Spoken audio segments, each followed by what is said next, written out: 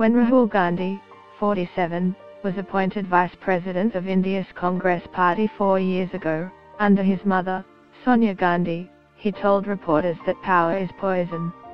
For a politician, it was a strange remark. From today, Gandhi will be taking big draughts of that poison when he takes over from his mother as president of the party that was once an unbeatable election juggernaut in India. It will be the start of one of the biggest political challenges in recent history for one of India's most perplexing politicians.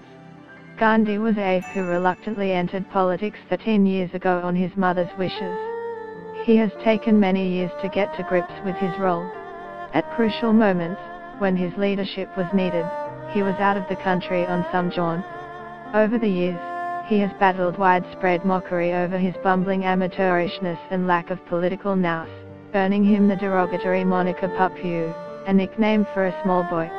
On occasions when he has tried to be aggressive, it has brought to mind British politician Danny Healey's famous remark that being attacked by his rival, Geoffrey Howe, was like being savaged by a dead sheep.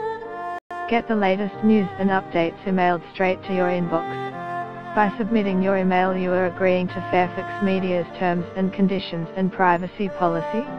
On Monday, however, Gandhi takes over the reins as the latest member of the Nehru-Gandhi dynasty to lead the 132-year-old Congress Party, which has been in opposition since 2014 when Narendra Modi and his Bharatiya Janata Party, BJP, came to power.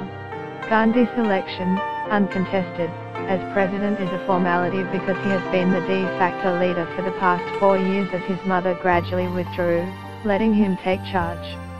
His anointment has been praised by veteran Congress leader Ghulam Nabi Azad, who said, Rahul Gandhi will be successful and his leadership will bring the Congress back to power. But whether Gandhi has it in him to lead the Congress Party to victory in an election is an open question. Almost everything is stacked against him. The party organization is feeble. In her 19 years as president, Mrs. Gandhi let it become moribund in virtually every state. Rahul Gandhi has spoken of the urgent need to rebuild it but has done little.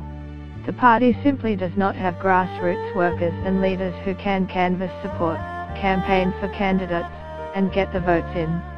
Gandhi's other disadvantage is that the notion of dynasty no longer holds sway over the Indian public as it once did. His father, Rajiv Gandhi, his grandmother, Indira Gandhi, and his great-grandfather, Jawaharlal Nehru were all prime ministers. The glamour and charisma attached to the name made the Gandhis India's answer to the Kennedys. But young Indians tend to be less deferential now and more inclined to have a modern outlook. Dynastic inheritance of a political party sits uncomfortably with this outlook.